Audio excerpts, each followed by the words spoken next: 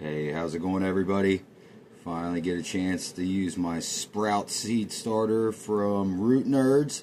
Thank you, Marc, for hooking me up with such a cool product. So what I did was I took the pads that it came with. Marc said to use 5 milliliters of water. I just did it like I do with paper towel method. I got them wet and then kind of squeezed them out so that they're nice and damp but not dripping. Got my seeds selected. We got some OG Kush regulars.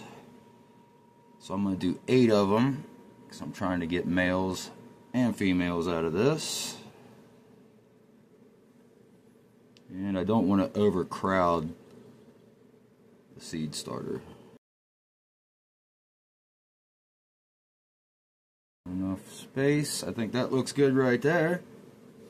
We take this other pad. Place it gently over top of those seeds.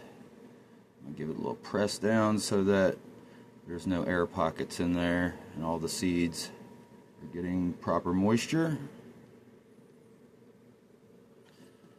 Take the magnetic lid, snap that on, and then we're going to take the power cord,